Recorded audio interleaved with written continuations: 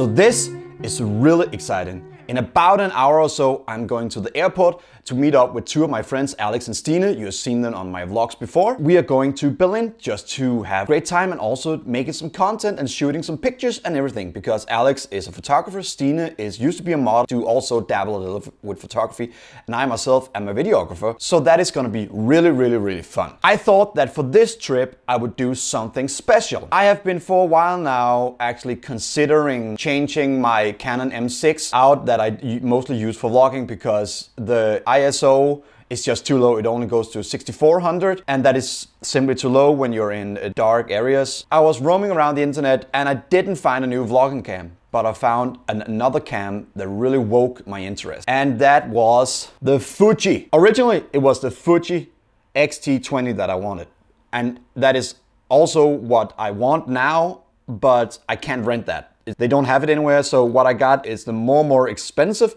X-T2, which is a beast of a camera. It's said to be the best sports camera you can get right now because it has really big autofocus, but it has pretty much the same specs as the X-T20. It has 24 megapixels, it shoots in 4K. The X-20 actually has a touchscreen. This does not. It has a joystick. It has all the Fuji film filters and everything. So I'm gonna take this instead, and I'm gonna bring this along with me, and I am gonna test it out as a vlogging cam, but also as an Instagram cam. Fuji has actually made a camera that's really good for Instagram, which is called the X100F and the X100T. As a vlogger who does cinema style vlogging, I want something bigger. I don't want a small camera like that with a fixed lens. I want something where I can change the lens. I picked the 35mm 1.4.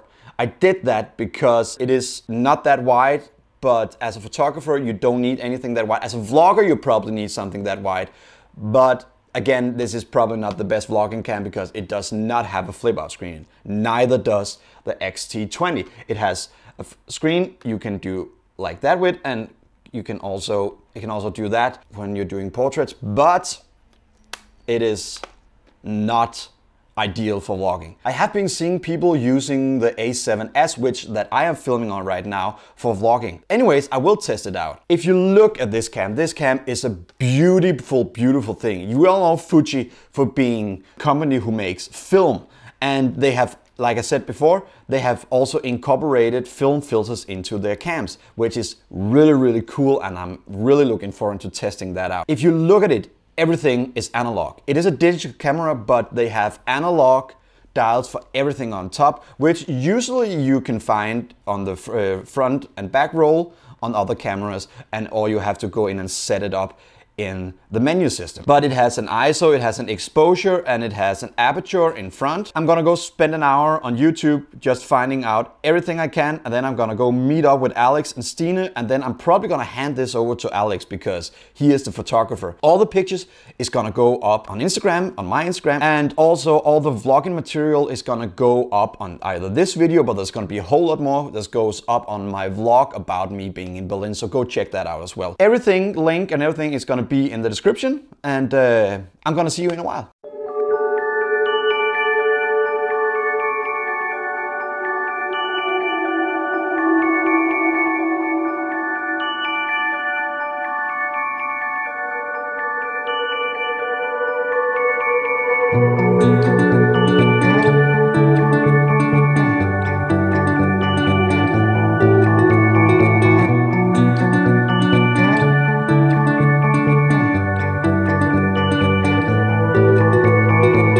In Berlin, we're in right smack in the middle of Kurfürstendamm, which is a fancy hipster part of Berlin, where we found out that our hotel is, that's kind of nice. We just got up. I got my Starbucks. I think we are going to Alexanderplatz, and we were gonna start taking some pictures and start vlogging a little, and I think that's the plan for now. Yeah. Alex is a photographer, so I'm gonna hand this over to him a little, and I'm gonna do it myself. And Stine, who is controlling the cam right now, is also gonna take some pictures, and we're gonna throw them up. I'm just gonna take the day, just gonna go out and yeah.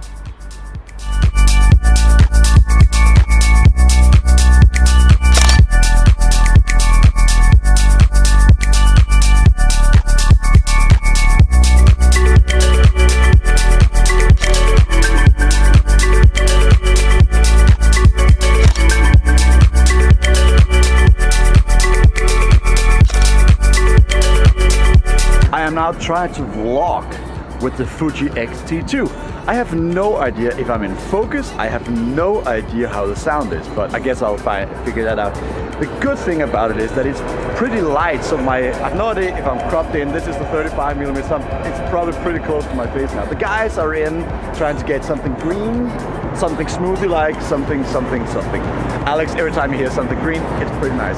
So, we are at Alexanderplatz, or right next to it. We're gonna go see the TV tower over there, and try to get up there, or try just to get near to it. That is pretty much the plan right now.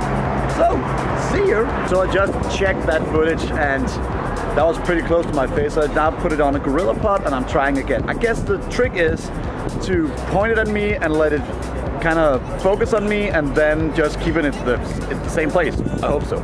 It is a little weird not being able to see myself, but it is also kind of freeing not always wanting to look up at the screen. So on we go.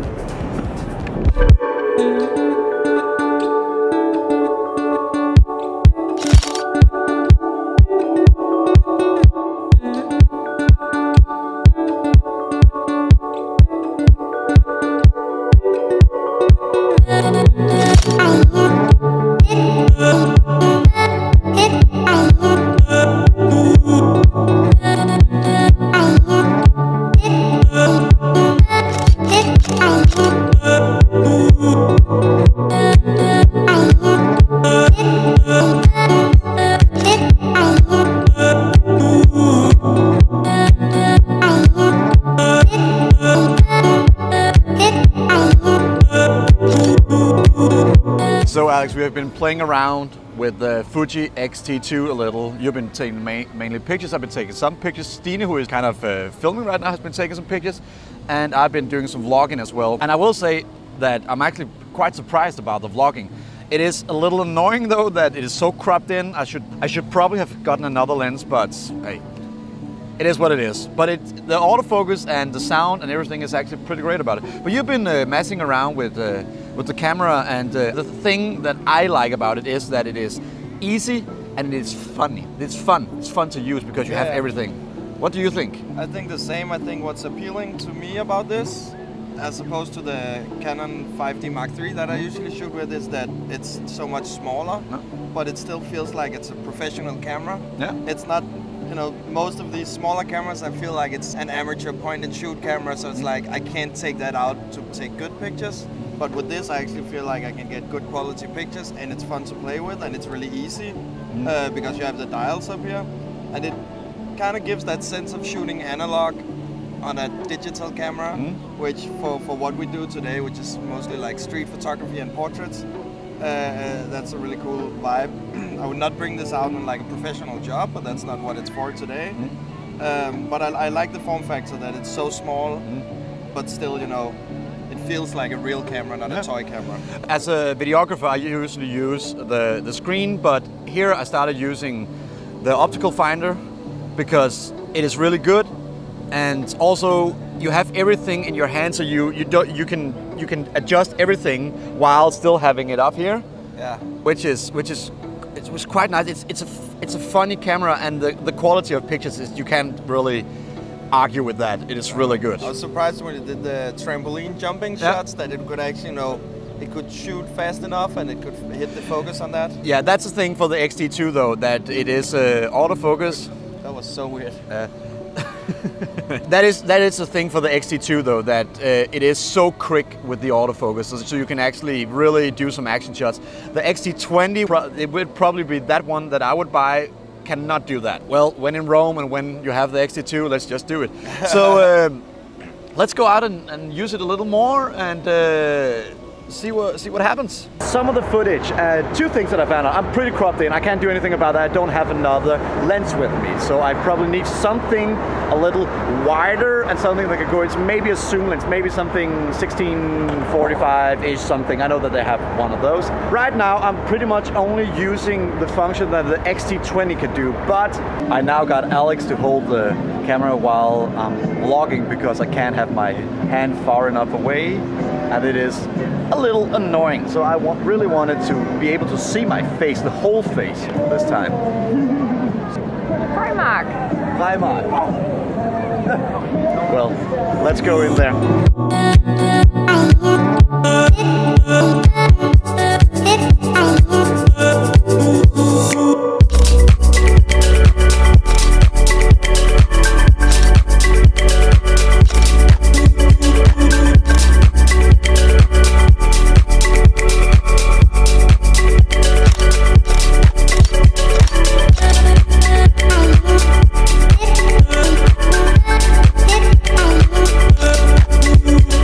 We are now in Kreuzberg, in the middle of a park. The young ones are hurting their legs, but then again, they're not running 15 kilometers a week like I am. Superman! I can still feel the autofocus right now. It's a little weird. Is it sexy? Is it sexy in your hand? Can you feel it working? It is really sexy. I could feel it. I can feel it. I can feel it. Yes. So that is what we are doing now.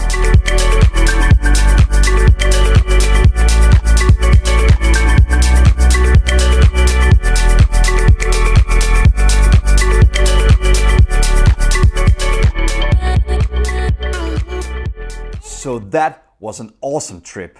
Berlin is an awesome city. It's a pretty city, and also it's an awesome city to make content in. I also want to thank Alex and Stine who came along and entertained my stupid idea to make both a vlog and also a review video and also taking pictures and also everything. But we figured it out and everything became okay. So the X-T2, the Fuji, I have already taken it back to the store who loaned it to me, and I have to thank Gerger as well for doing that. Gerger.dk, that's an awesome store. That camera is fun. It puts the joy back in taking pictures and shooting movies. As a vlogging cam, it's fine.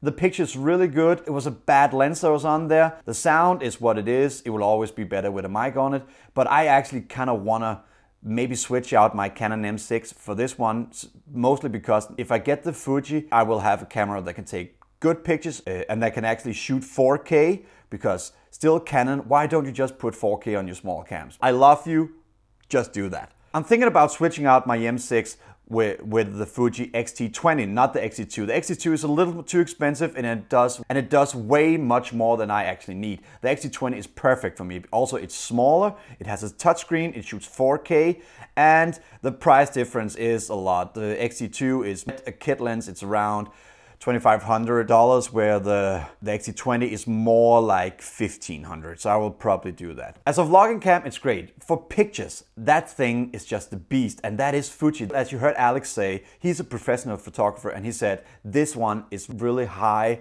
level picture that you're taking, especially with the analog film filters that you can put on. Instagram is both pictures on the fly, and it's also pictures that you're setting up. This one can really help you do that because it makes great pictures. It has Wi-Fi, and also you can put those filters on where you can actually almost right away just put them up on Instagram, or you can just add a little filter in Instagram and put them up there. The pictures in the movie has not been edited. The film has not been edited. That is straight out of the camera. I've already put them on Instagram and I have added them there because I kind of want to have them the same feel. I have like a blue thing going on.